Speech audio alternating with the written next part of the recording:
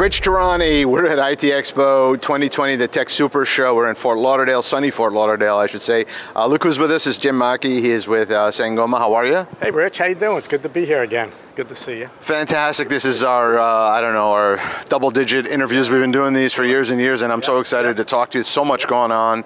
So first, let's talk about Digium. What's happening? There was an acquisition a while back. Yeah, so about 18 months ago in September 2018, Sangoma acquired Digium. Everything's going good with that. There was some concern in the channel about our UC products, PBX and SwitchVox, about whether they would both continue, and I think that's all resolved now.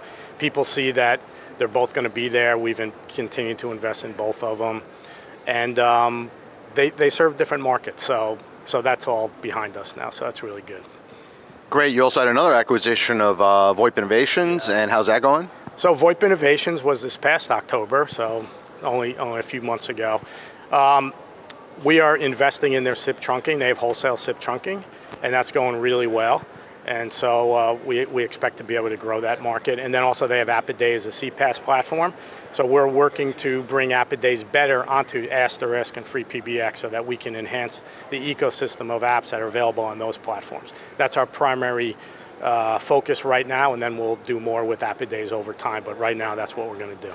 So that's great for the community, right? I mean, just they'll have more tools, more solutions that they'll have access to. Yeah, we're actually doing a hack, a TAD Hack Mini and giving prizes for Appiday's and Asterisk, and then there'll be a big prize if someone writes Appiday's and Asterisk together. So it's really good for the community. That's why we're doing it. Yep. Do you see a lot more M&A happening? Well, as you know, you always ask me that question. In fact, just yesterday we announced the intent to acquire a company called E4. That'll beef up our sales and marketing in the FreePBX and PBExact in the open source community area. So we're really excited about that. And yesterday here at this event, we actually had a FreePBX and Asterisk sort of advisory council that lasted all day, and it was a really good meeting. So we really are investing in the community because we want that to grow, and it'll be good for everybody. Great. You were one of the most important faces at Dialogic for years and years. What are your thoughts on the recent sale? Yeah, so Dialogic was sold to Enchhouse just, I don't know, a month ago. You know, to me that was inevitable, given where the owners wanted to take it. So I'm happy for all those guys. I hope they all do well at Enchhouse.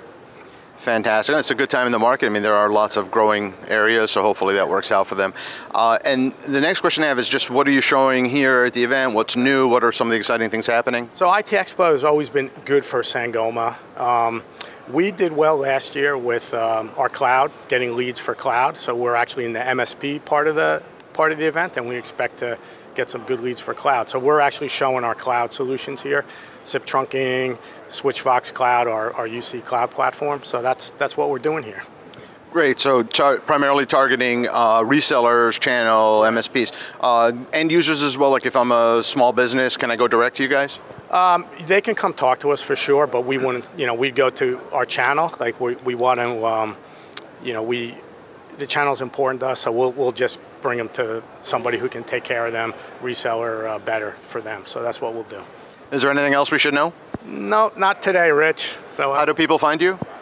Just find me on LinkedIn. I write a blog. I continue to write the blog. I'm pretty active out there, so people can find me. Fantastic. Thanks for being here, Jim. Thank you.